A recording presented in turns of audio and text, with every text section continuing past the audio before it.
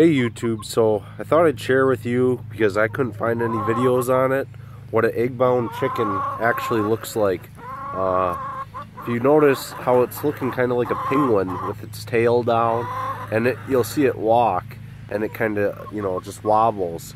I guess this is the indication that you do have an egg-bound chicken.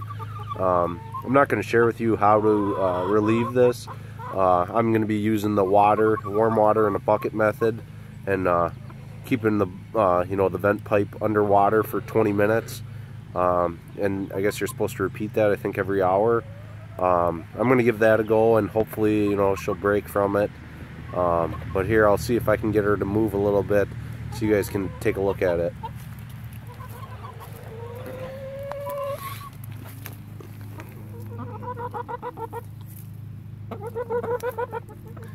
And this chicken would never let me touch it before. It's just totally changed personalities. I can grab it, it doesn't matter. She must be hurting. So I'm gonna get on it now and hopefully relieve this. I'll have to probably let you guys know later. Alright, thank you. Hey YouTube, so I figured I'd give you an update. I've got the chicken in just a tub, like a Rubbermaid container, filled with some warm water. I was kind of splashing it up by her vent a little, so it kind of tainted the water a little bit. But yeah, I'm just letting her sit.